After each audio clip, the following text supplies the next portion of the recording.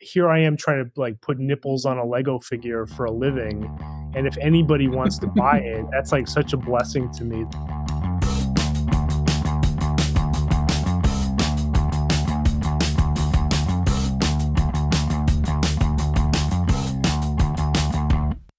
Bring me the next shiny new thing. Bring me the next shiny new thing. Bring me the next shiny new thing. Bring me the next shiny new thing. Hey everyone, and welcome back to another episode of the BBFC. I'm your host, Brett, aka Geek Over 40, and today I'm joined by Phil and Kerry, known as Phil Backyard Bricks and Kerpy and her Bricks. Unfortunately, Zach and Nick were going to be here, but due to the rescheduling of this episode recording, they've had other family and work obligations. Our guest today is the leading producer of pad-printed custom figs and accessories. They've been around since 2010 and have been responsible for sets and figs that have literally gotten worldwide attention from both mainstream media and, without a doubt, one of the most loyal and passionate communities in the minifigure business. And if you have any doubt about that passion, I have received more listener-submitted questions for this interview than any other, more than PCB and Jaka combined. So, ladies and gentlemen, I'd like to welcome Joe, creator and owner of Citizen Brick. Hi, thanks for having me. But this isn't actually your first interview with a podcast. You also did one with Billy on Instagram, known as BM4, with the Bricks and Banter. You know, I highly recommend everyone to go check out that podcast. I'll have a link in the show notes. You can find all sorts of great interviews and insights into a variety of subjects related to minifigs and customization. And the CB one in particular is episode number 36.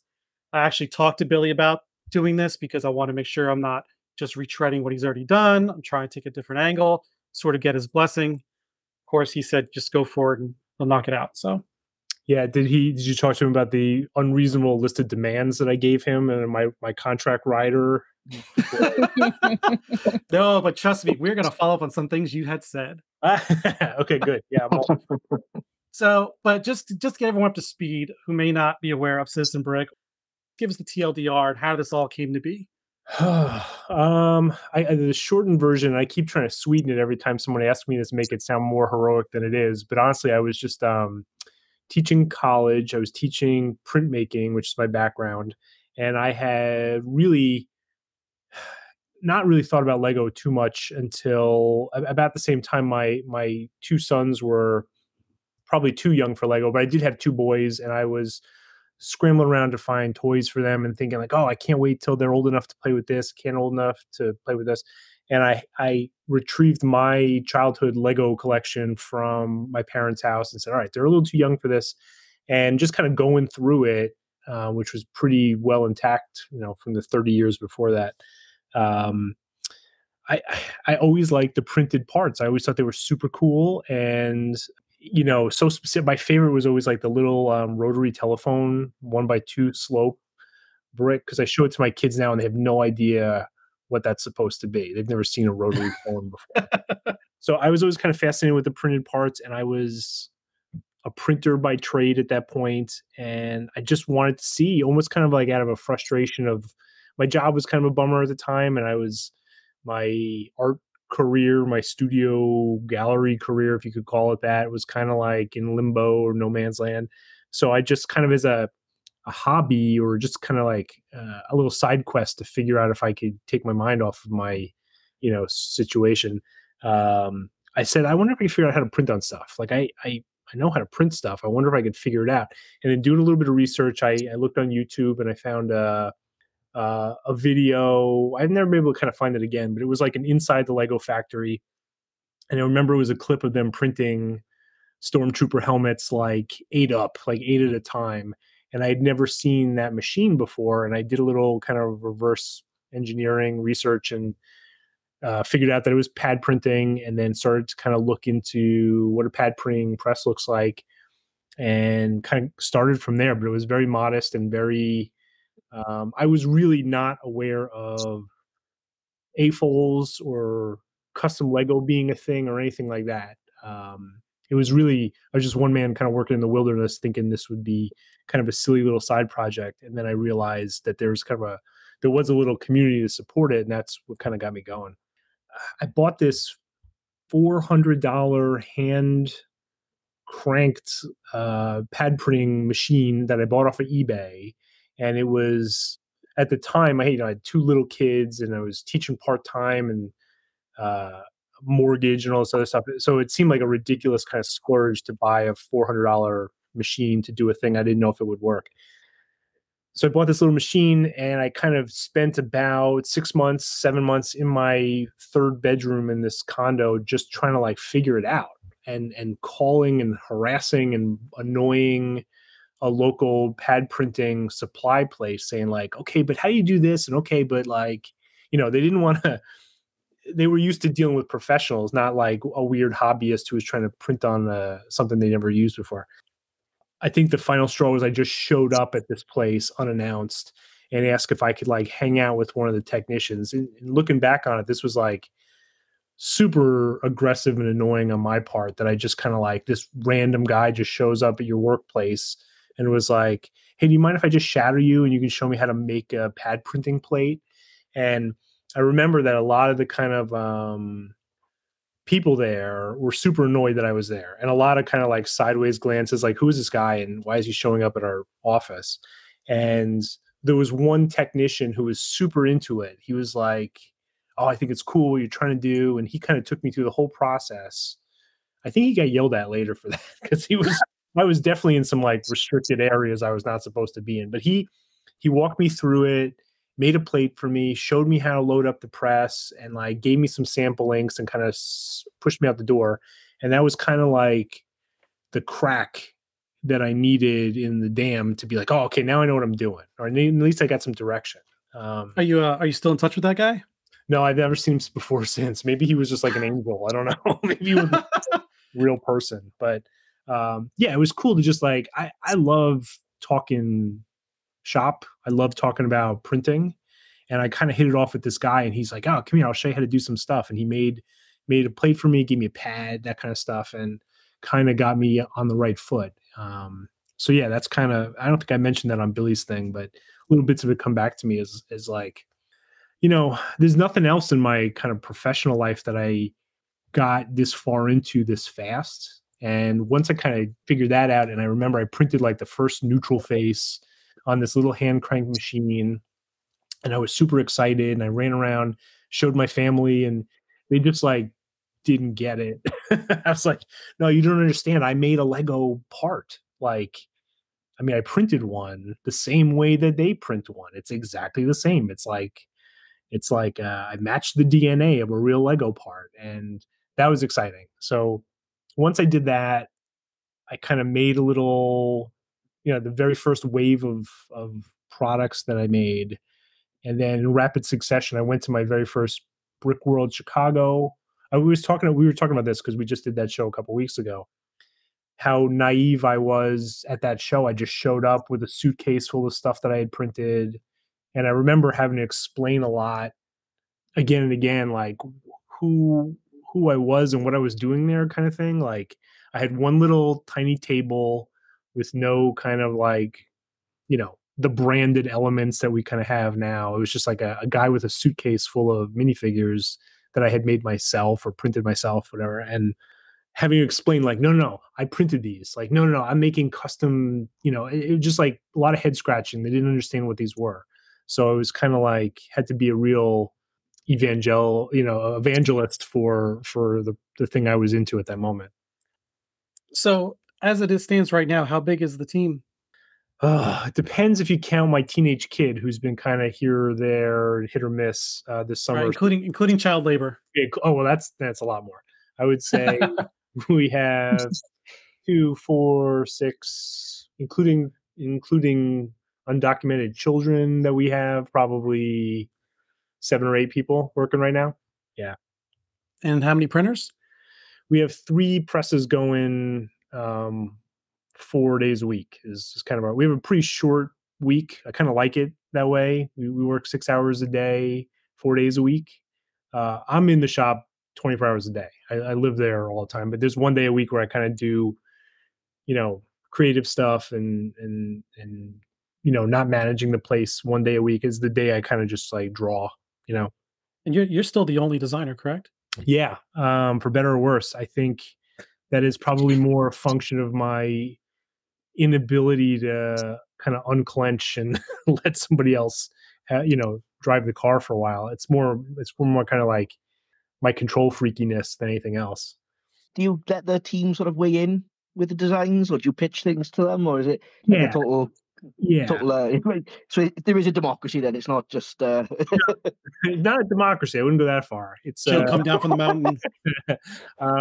No, I really like bouncing ideas off people. I would say that some of the best CB ideas are not mine, but came in this kind of like round table where we kind of spitball ideas. I always say, like, I welcome all ideas, but you have to be braced for me to make a face, be like, no, I hate that. I'm not very good at pretending like, oh yeah, it's pretty good. Maybe we'll just put that on the list. Like if I don't like it, there's like a visceral reaction. So no, I love it. It's I wish upside to being the boss, though, isn't it? They Did can't you, say anything back, and they. Are you also the designer for like the sets, like the lowrider and Strip Club and the Meth Lab? I did do the lowrider. That was me. But the other two sets were a guy who was working with us at the time named Brian, who was really talented. I kind of found him.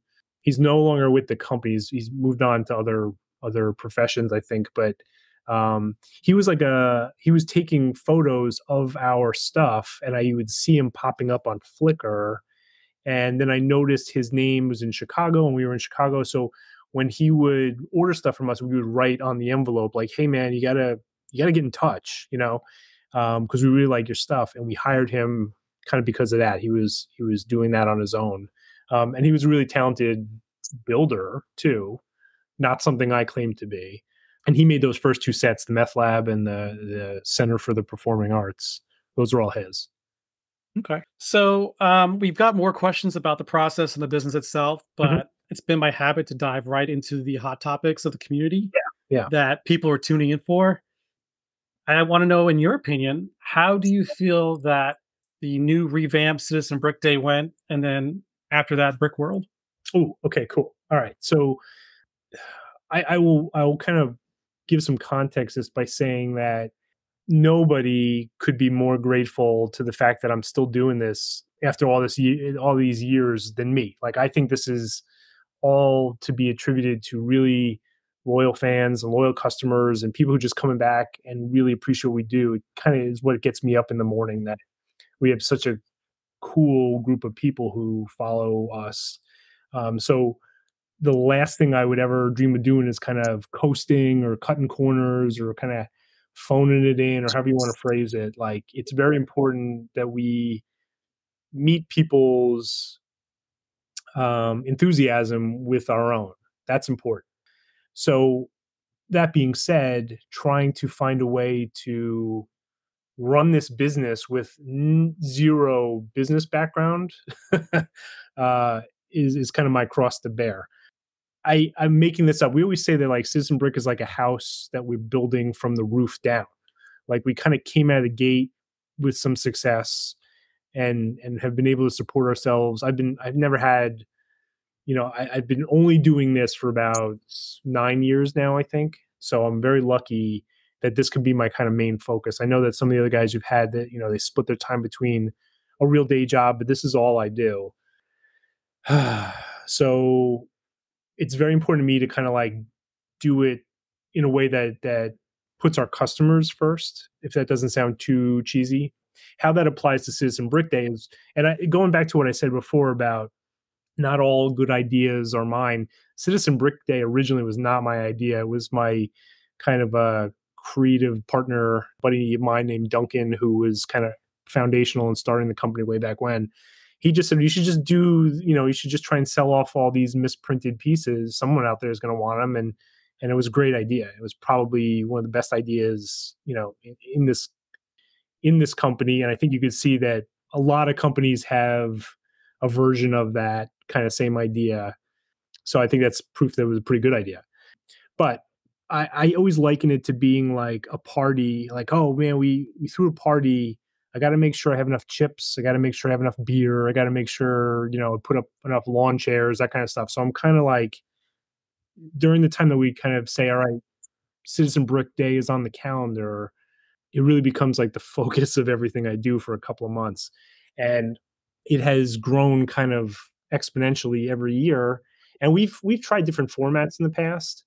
I think to anybody who's listening who doesn't really know what we're kind of dancing around, what we used to do was put up thousands of non-production parts is what we call them, kind of like the colorways of production designs. We print them on a different color, or rare stuff or discontinued stuff, or really just kind of the vault or whatever you want to call it of Citizen Brick stuff you couldn't just buy on the website.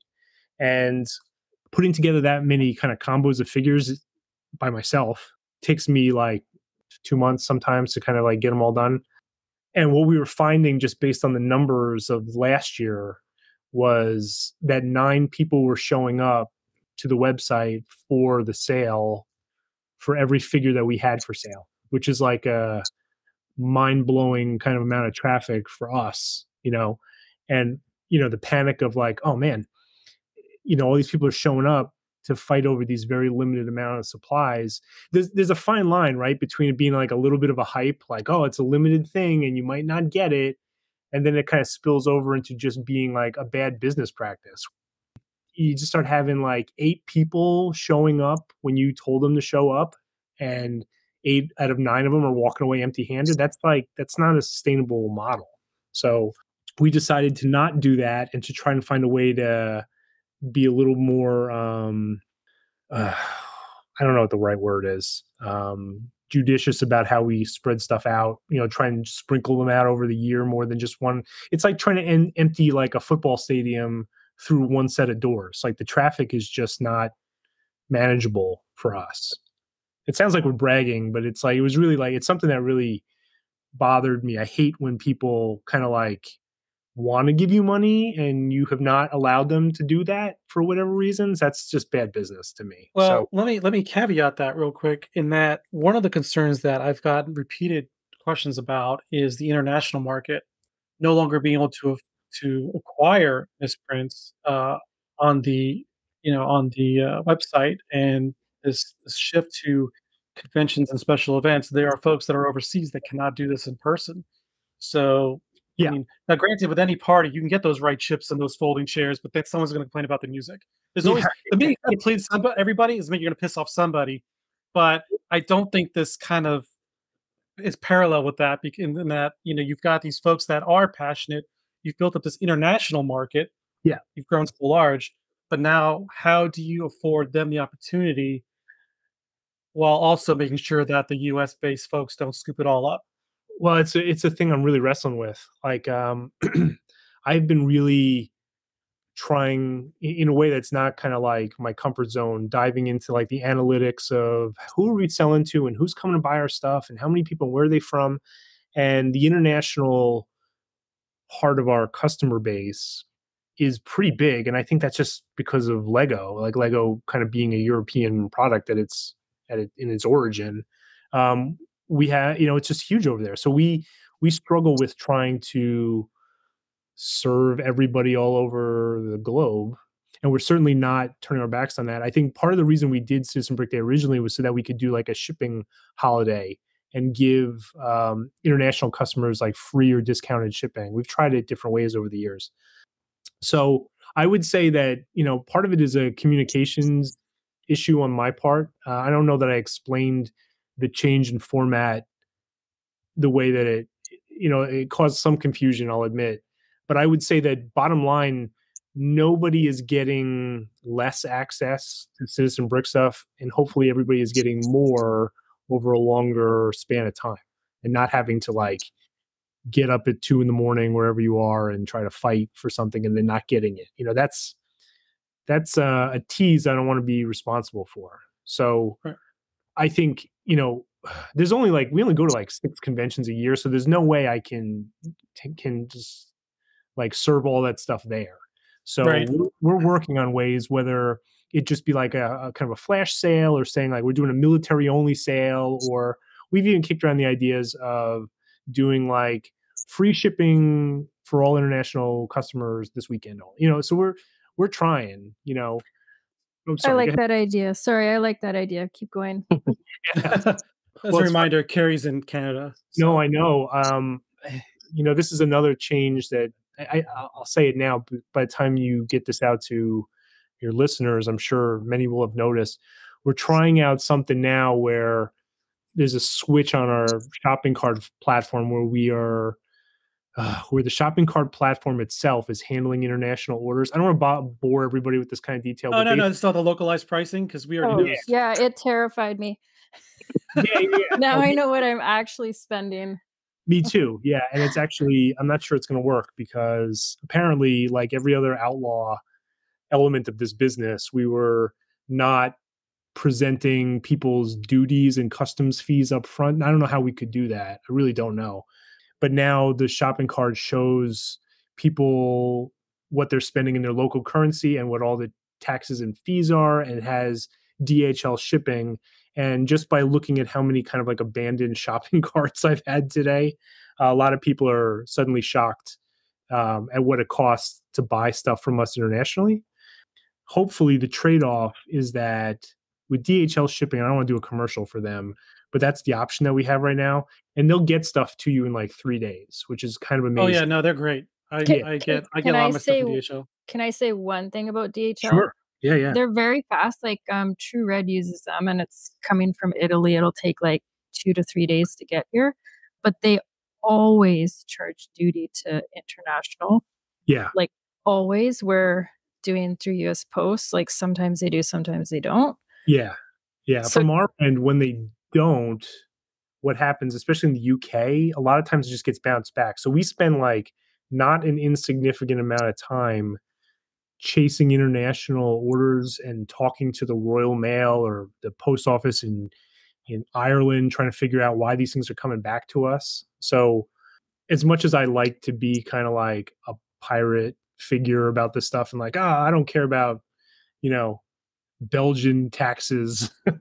We're trying to do it the legitimate way just so that people get their stuff, because we're getting a lot of stuff kind of sent back. So stuff back, they have to order stuff in the first place. So I just want to circle back and just clarify, you are working on or exploring options for misprints access for international customers. Yeah, absolutely. They're getting that double sting. They're not getting a chance to get it, and then they have to deal with the people that do get them trying to resell it at an inflated price. I'm going to suggest that everybody try to move to America. In the upper Midwest. That would be most convenient for me. I'm not saying everybody has to. I'm just saying that would be the way that we can ensure the best possible service. One thing that I've done, and Phil can attest to this, is, and I've offered this to Kerry as well, is a lot of times, like Phil, is overseas. He buys stuff and then just gets it shipped to my house. So like my address probably shows up under 2 names under your company. Yeah. I'm practically a member of the family by now, but Brett acts as a Lego rat hole for me. I've got about a 6-pound box of Citizen Brick figs that he's collected and amassed at my house between the reseller market and the actual website. That I find we were just talking. I have to do the mail away dick part because these Boogie Nights sets sitting in the box waiting to be mailed out to the UK. Yeah. So I have to open that thing up and mail that in. Yeah, I think some people, the fact is, like, if you order $5 worth of custom printed Lego parts from Citizen Brick, it's going to cost like $30 to send it if you are on the other side of the planet. So your option is to either like get a freight forwarder. Some of the more clever guys far away have figured that out. Have a friend mail it to you.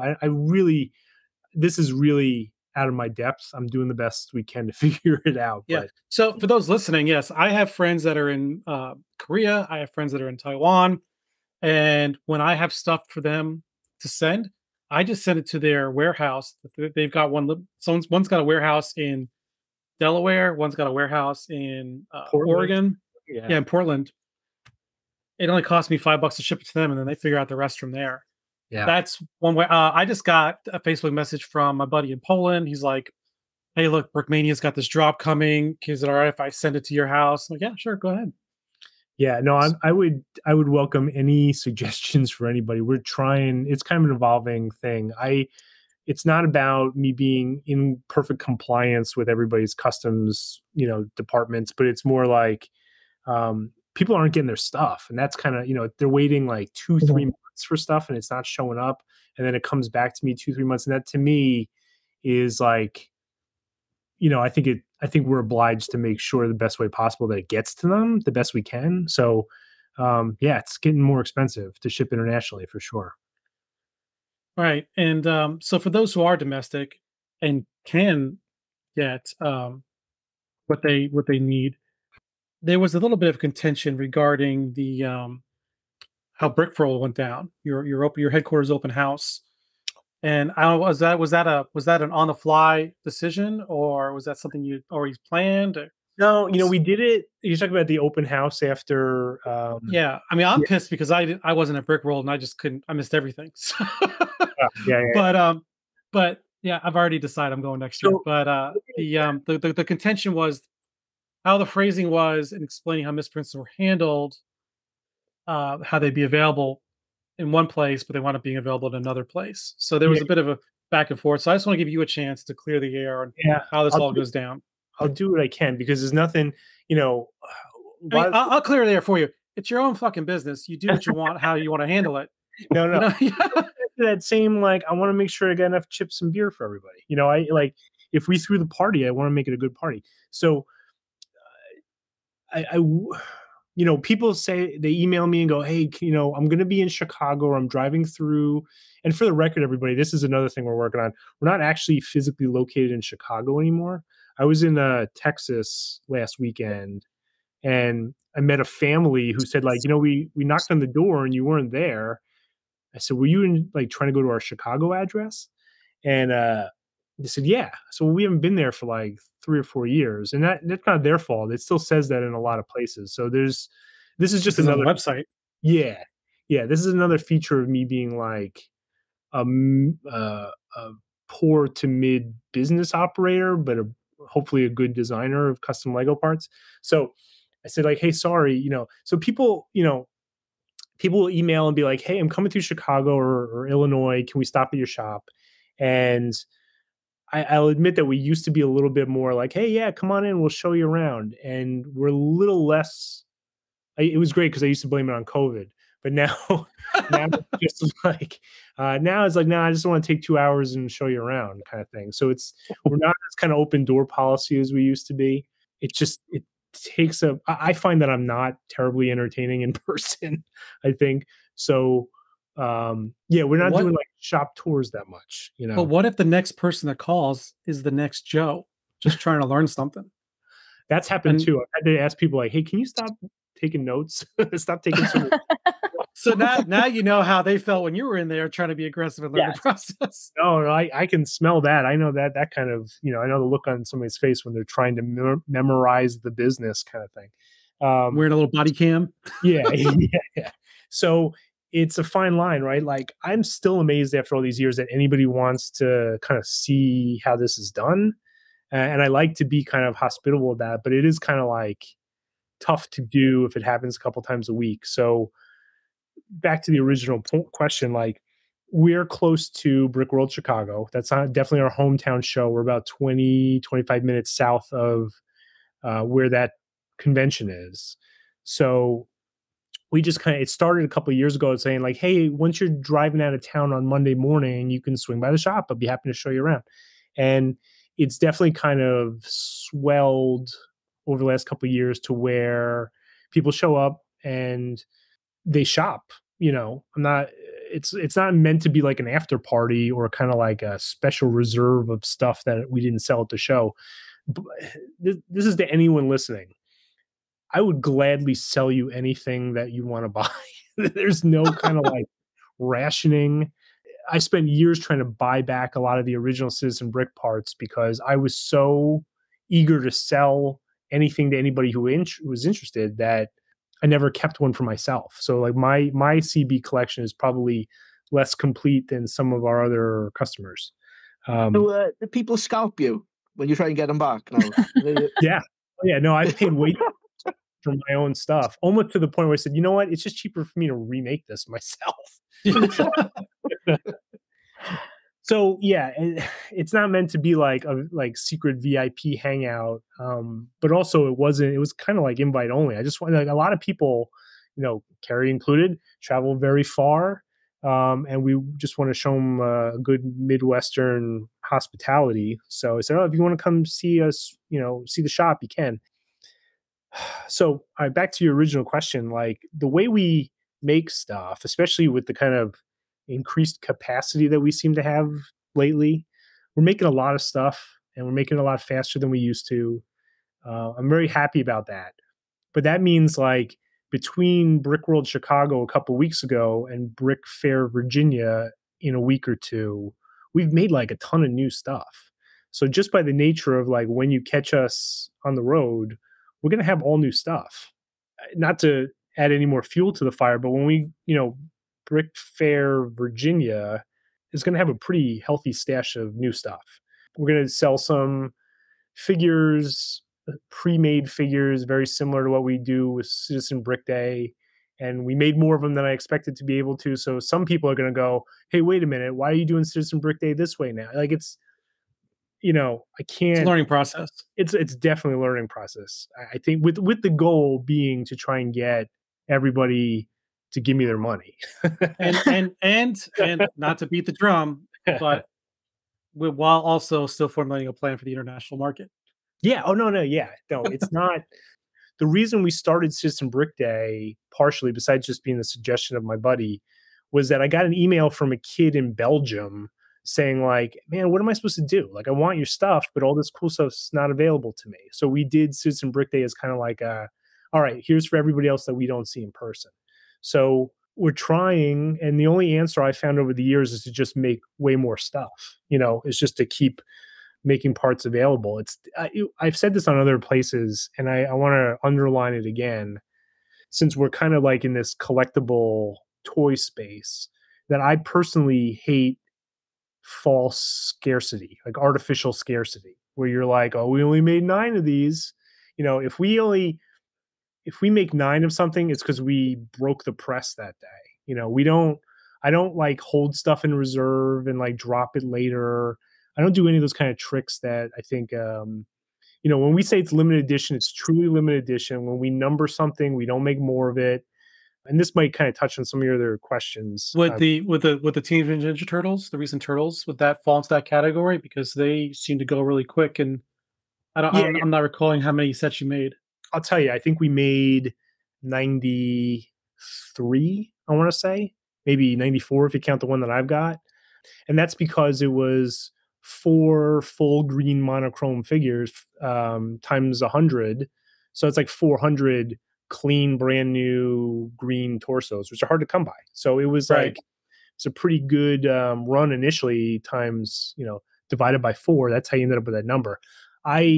It's crazy for me to try and make something that's an edition of 100 if I think there's 1,000 people that want it. We literally make as many as we can, and I'm happy to say that we don't have a lot of leftovers. So we're not keeping numbers down. If you notice, like our prices have barely crept up over the last 13 years. I mean, we're going to talk about that. Don't worry. Yeah, I mean, that's fine. I'd like to talk about it because as a father of 3 kids, 2 of whom are like have college on the horizon, I'm a very frugal custom Lego buyer myself, and I will say, I'm not going to name anybody, I will say that there are custom minifigures on the market that are set at prices that I just think are kind of like pretty high, yes. Definitely fall into that category of like, well, this is too much of a spend for me. So I don't want to be that. So, I'd rather make 1,000 of something at $25 than 10 of something at $250 or whatever that math is. You know what I mean? I've told this story before, and I'm sorry if I'm kind of like taking up everybody's mic time. No, this is why you're here. Okay. We're grateful that you showed up. This is all about you. Yes. Okay. It's Joe Day. When I was, it's like my birthday. When I was a kid, teenager, this is like pre-internet era, I was really into punk music and would write away letters with stamps on them to record labels, little kind of out of the garage record labels. And when I get a package in the mail back with like the 7-inch records that I would buy, a lot of times you get a bunch of extra swag like pins or stickers, lots of stickers, or extra stuff like, hey, if you like this, you might like this. And almost always like a handwritten note from the guy who was like running the label saying like, hey, thanks. And that kind of experience of opening up those packages and feeling like I was part of a community, even if I wasn't physically there for it, was a big, like, that left a pretty big impression on me. And I don't know that we're doing that for anybody, but I definitely we try to communicate to people that we are so excited that they buy our products, you know. I know exactly what you're talking about. My daughter, both my kids growing when they were younger were really big Five Nights at Freddy fans. And Yeah. for a class project, they had to write a fan letter. And my daughter wrote to Scott Cawthorn, the creator. Yeah. And she got this massive box full of signed swag and just lit her up. It's still on her shelf, and it's been like 5 years. Yeah, I'm sure he can't believe that people want, you know, like that excitement doesn't ever really go away. So when people buy our goofy products, I'm super psyched. I couldn't, you know, we never get kind of like casual about that. It's really kind of important to us. We try to turn stuff around really fast, try and keep the prices low. I want, you know, this is a cliche, but like today's public is tomorrow's AFOLs kind of thing. Like if kids are into this hobby and they want to, you know, the thing that's going to help them stay in it is having a great experience with whatever part of it they engage with. So, you know, a lot of kids, and I say kids, we have a lot of adult collectors, obviously, but to some people who buy our stuff, this is like their allowance or their lunch money or their grandma's birthday money or whatever. And it's like a big deal to a kid who sends you money. It's kind of like a real. Wait a minute. This is the birthday money they got from their grandma, not their grandma's birthday money. Whether it's feeling, I'm not saying Don't steal from grandma. Little good, assholes. you know. But you know what I'm saying? Like it's, you know, $5 to a kid is a big deal. So I think it's kind of like on us to do a good job, you know, and not leave them disappointed. So we try really hard to keep the prices down and the quantities up. And it ends up, you know, we run ourselves kind of ragged a lot trying to keep that going. I wish I could just make like 50 figures and charge $200 a figure and then take the rest of the day off, you know, could learn how to go golfing or something, you know, but it takes a lot of balancing to keep quantities up and prices low for sure. All right. So speaking of quantity up, prices low. So again, I'm going to plug Billy's podcast, Bricks and Banter, because you guys had an excellent discussion regarding the reseller market. And I don't want to just go over all that over again. But we can all agree there are, you know, bad actors out there who tend to buy stock for the sake of scalping or reselling. Yeah. And there's nothing you're responsible for or should be held accountable for because, you know, once you sell it, it's out of your hands. But you once said, and I quote, "I figure if you can't get it from me directly, it's mostly my fault. We address that by increasing production." And just follow me on this road for a minute. So that being said, there was a time in the past, one of those aforementioned bad actors bought a large stock of the infamous Blacklight skeleton fig. Oh, yeah. Yeah. And the hoarding and the scalping resulting from that made the fig near impossible to find in the secondhand market. Would you ever consider doing a reprint? Yeah. And it's not to, you know, capsize someone's investment or anything like that, or spite or anything like that. You know, like I said before, like when things are scarce that come out of our shop, it's usually due to like a real world thing.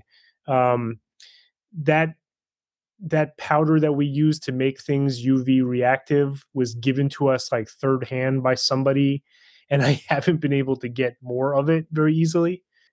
So it's just like, yeah, they're gone because we can't make any more kind of thing. I'm not saying, but if if I was able to get my hands on the same materials, I would do it. It's like that Visible Man figure we did last month. I only had X amount of parts to print on, and all day long I answer emails saying like, "Hey, you coming back out with this? You can make more of them." Well, there was a few folks that grabbed like 20 of those things too. No, So- not on my watch. Not that I know of. No, if they ended up with them, I'm not. They must have done it outside of us because I think by my math, somebody bought 3 over the course of a day. That's the most that they got.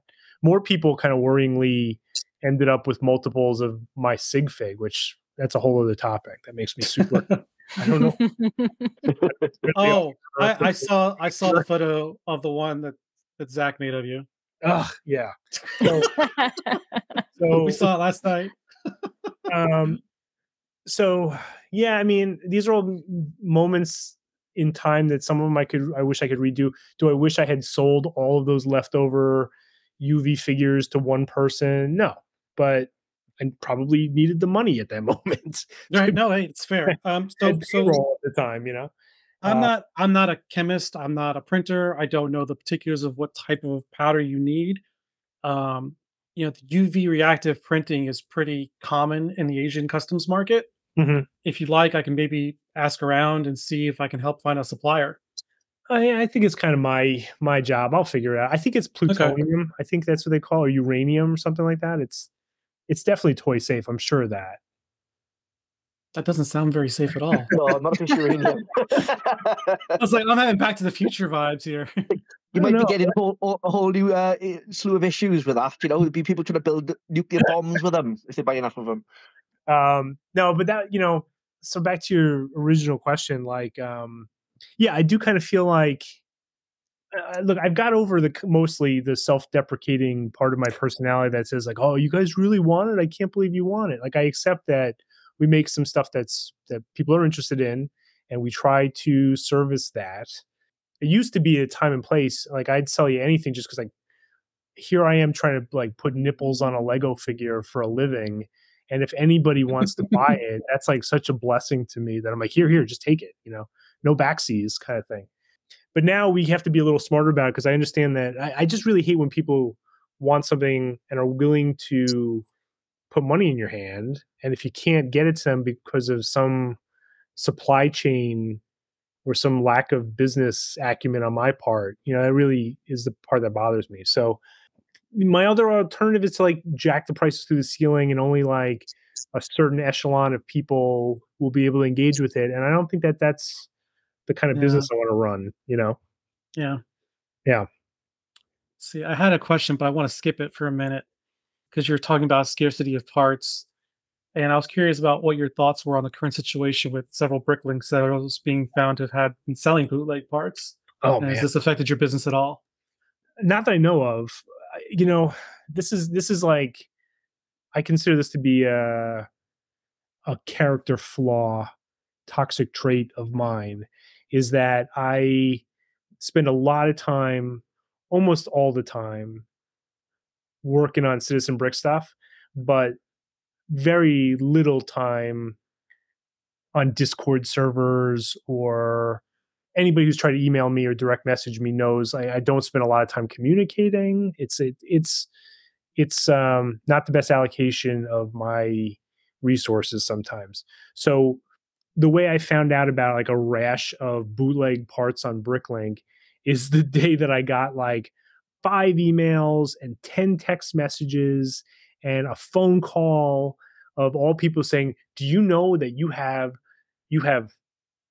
bootleg parts in your shop? And do you know that, like, you would think that Citizen Brick was selling like, Didn't even ask you if you had them, just accused you outright of having them. you would think that we were selling like fake insulin to babies or something like that. Like, the panic that people were like, do you know what's going on? Like, people who I don't talk to regularly calling me just to make sure that they knew that, there was like a problem. And part Was of that out of self-preservation, like because they worry about their stuff, or because they worry about your business? I just think it was like a panic in the community, and that's fine. I mean, it's a lesson for any custom Lego maker that there's only so far you can stray away from genuine Lego parts before the community will reject it like a bad kidney transplant. I think in this particular seller, and I don't want to libel anybody, it's not my place to do that, but there were some sellers that were selling what turned out, everyone commonly agrees, were bootleg parts. And because we were on record as being a purchaser of something from that company, people just assume that we're buying bootleg parts. And I don't know how many people took the leap of logic to say like Citizen Brick is knowingly selling fake Lego parts. We didn't sell anything that we bought from any of those companies. We had them, I definitely bought 800, torsos and they were sitting on the shelf in the queue to do something with, and come to find out that they're probably counterfeit. So we got our money back through PayPal, and that's it. That's the end of that. As far as we know, we've never sold anything fake. If I'm getting kind of like a little hesitant to say it because I'm trying to choose my words carefully, you know, Well, you just add to the best of my knowledge. no, I mean, definitely to the best of our knowledge. Like I felt goofy because I got tricked. You know what I mean? Like I should have known that, like, oh, that's too good to be true. And I'm not the only one, obviously, but I saw a good deal and I bought it. And to find out in retrospect, like, oh yeah, I guess these are kind of fake. They looked better than a lot of the fake ones. I see that somebody really went through the trouble to make them. But no, we didn't use any fake parts knowingly. And as far as I know, Citizen Brick stuff is all printed on genuine Lego parts, with the exception of the ones that we mold ourselves. So, Do you have any insight, and you don't have to answer this question, about the Bricklink seller's motivation? Like, was it something they were aware of, or I couldn't speak to that. I don't know. yeah, I don't know. okay, that's good. I mean, I'm just thinking of every scenario possible.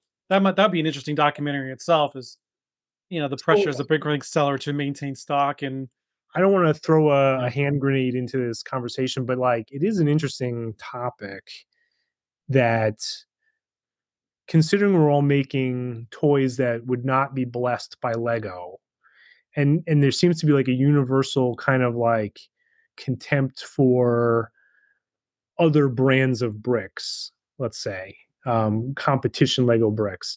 Like, I'd be curious how closely people hold on to the idea that my custom Lego figures, minifigs, need to be on 100% Lego parts. Given that this has already happened. This has already happened. What do you mean?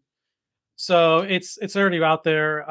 There's been some, Asian market custom printed figs that have been found that some of the torsos were indeed bootleg. Discussions in that particular Discord channel were found that they didn't care. They were happy they had their fig. Some wanted reprints. Others were mostly the minority of saying, I don't care. It's a great looking fig. You didn't notice anyway. My personal stance is, if I'm paying 80, 90, 130 for a fig, I want some fucking genuine Lego parts. Yeah, that's fair. I don't know where I come down on that. I think, and I say this not my concern.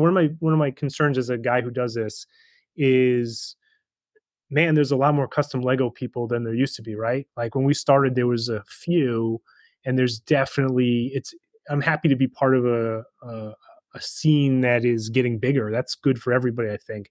But it feels like we're all building log cabins out of the same forest. We're definitely shortage of parts.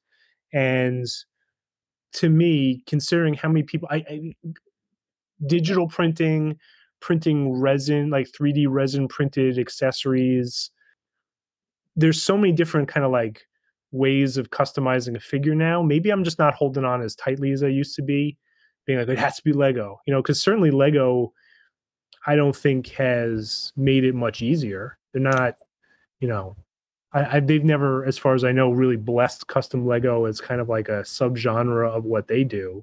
Oh, absolutely not. They've shut down several digital printers that you had long-standing accounts on eBay that have been forced to either shutter or go on sell through Facebook or their own personal websites. Yeah, is that copyright reasons? Because that's I think they're hitting the license. They're hitting the license stuff, the Star Wars stuff, and the Marvel stuff. And I think that's what draws the attention.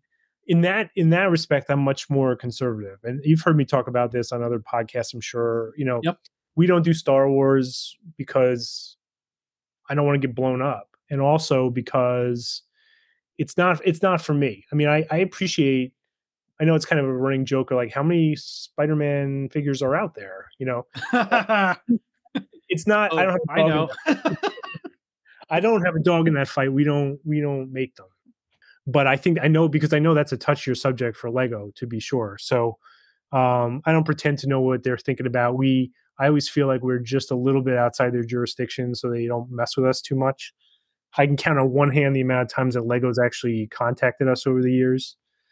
So yeah, I don't know. I mean, I don't know, man. I like making custom toys. I like that they all have Lego DNA for sure. I think personally, after this many years, it's been really fun for us to see like how many kind of like things can we make that are derivations of a Lego minifigure without it being like a fake Lego minifigure. Because I think what we're all talking about, we all agree that like fake Captain America figures on Alibaba where you can buy like 10 of them for $1, like that's junk. We're not really talking about that stuff, you know. Right.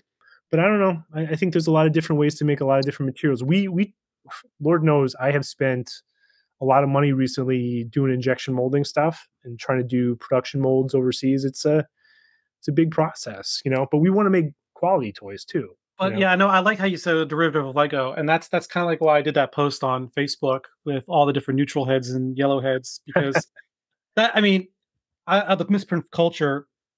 I'm a bit obsessive compulsive, and when I see like something I like, I want to get all of it. So if I dive into misprints, I'm gonna lose my mortgage on my house. That's So it's like you that are keeping me afloat, man. That's yeah. So I tend to stick to just the yellow heads. Mhm. If I get a misprint color, it's yellow because it matches all the neutral heads. I love the neutral heads and the different warp neutral faces because it's just like a perverse dream of what Lego could be. Yeah, I think that's the space that we live in, and that's my favorite kind of altitude to kind of fly at. Okay, so that's going to wrap up part 1 of our interview with Joe from Citizen Brick. There's at least 2, maybe 3 more episodes on the way. We go into some of his more crazy promotional efforts, such as Cocaine Bear and Boner Wonderland mail-off pieces. We'll go into his pricing structure and process therein. Those 2 episodes, maybe 3 episodes, will be coming in the near future. Until then, I just want to do a quick reminder that if you want to show support for this podcast and my efforts, there will be links in the show notes or in my Instagram bio that will take you to the Buy Me Coffee link or my print shop. And every dollar earned goes back into paying for the services and equipment used for this podcast. As always, you are never obligated, but it is always appreciated. And until next time, take care of yourself, take care of each other, and I'll see you next episode. Bye. I want you on my rack. I want to make you ring. I want you to unwrap. I want to pull your string. Bring me the next